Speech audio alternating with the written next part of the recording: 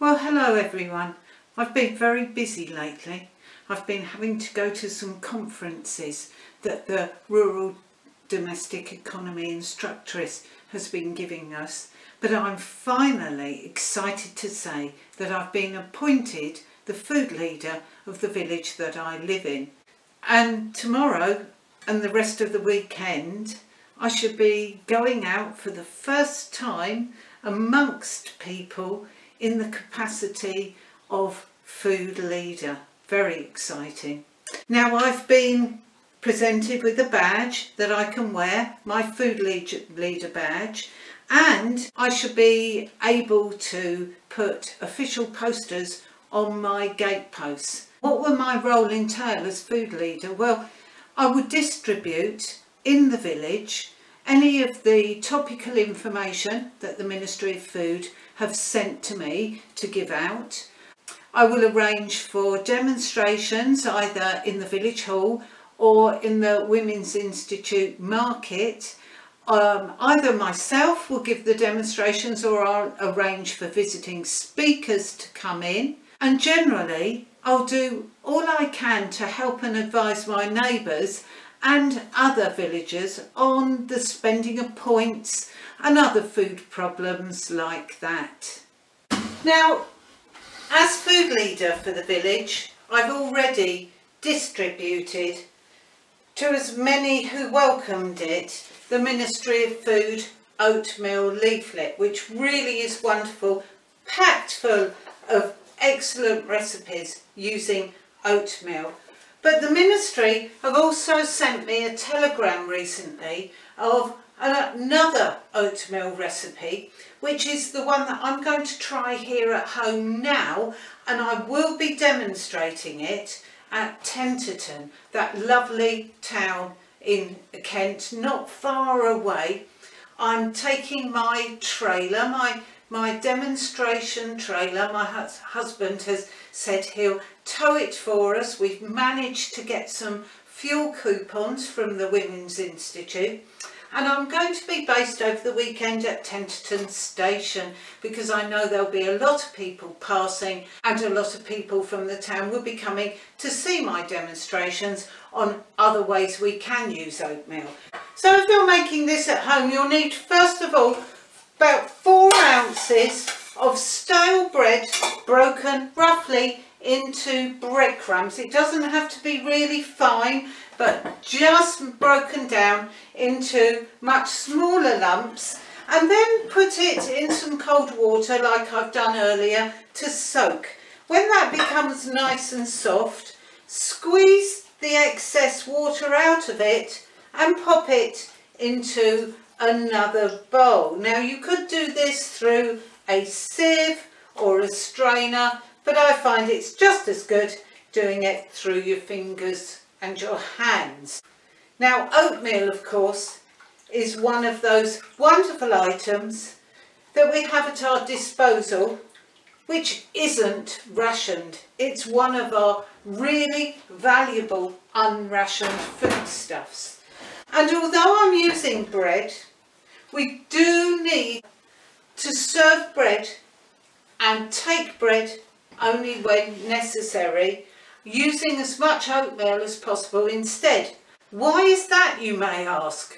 Well, of course, bread is made from wheat, and we're having to import a good amount of wheat from our allies, and that means it's coming on our ships. Whereas, of course, our oatmeal is home produced. It doesn't take up an inch of shipping space that really could be used better for vital war materials. So by taking too much bread, you're taking too much space on our ships. So try to limit the bread that you eat as much as possible. And of course, if it does go stale, never throw it to the birds. Do not waste it. Use it in your cooking instead. So this is a really good recipe for also using up stale bread as well as using wonderful oatmeal. So that's your 4 ounces of bread soaked with the excess water squeezed out. I'm now going to add to that 4 ounces of oatmeal. pop that in on top of the bread. And then we're also going to add some suet. And of course this has a lot of protective food for you as well. It's very good for you and helps our fat ration go a lot further.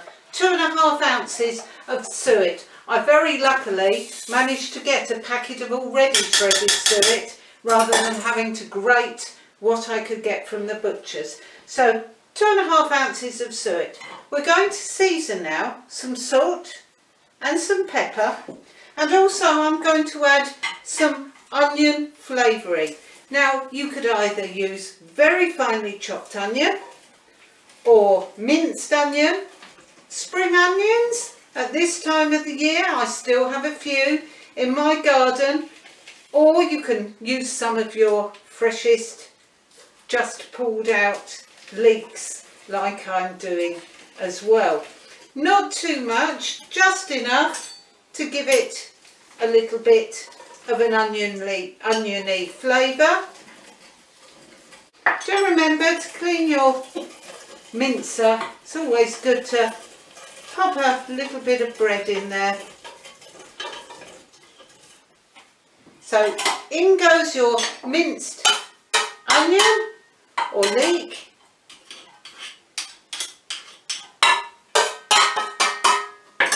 And I'm also going to add some parsley, of course, full of vitamin C. Now, one of my friends told me the other day that parsley stalks actually has more vitamin C than the leaves. So she said, do make sure you use that in your cooking as well and don't pass the stalks by. So pop in a good teaspoon. I'm going to pop in all that I've chopped there. It won't detract from the flavour of this at all, adding a bit of extra parsley. Now give this a good mix, and then we're going to also add some herbs, fresh herbs if you've got them, or just a pinch of mixed herbs. And of course, thanks to the Women's Institute, not only are they collecting and drying medicinal herbs, but they're drying culinary ones as well. And on that subject, ladies, don't forget it's coming into rosehip season. So on that note, ladies, if you'd like to help the country and pick rosehips for a rosehip syrup, just pop to your Women's Institute or your food office and they'll tell you exactly how to go about it. Now, the liquid that I'm putting in here is not milk.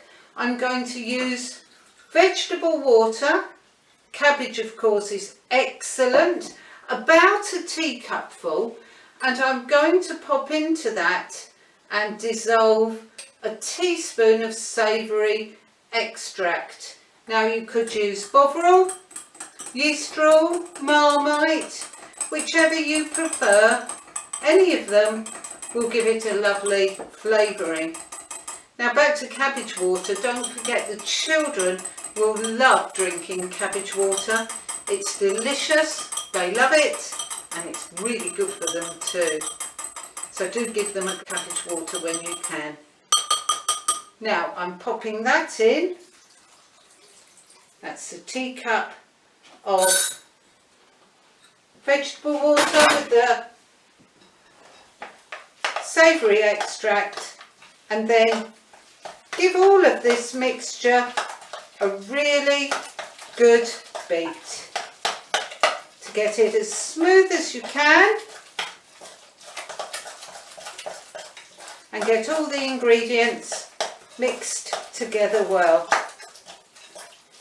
Now all we simply have to do next is to pop that into a grease tin, into a moderate hot oven for about 40 minutes.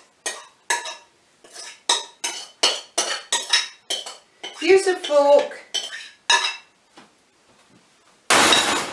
to rough up the surface to give it a bit of texture too.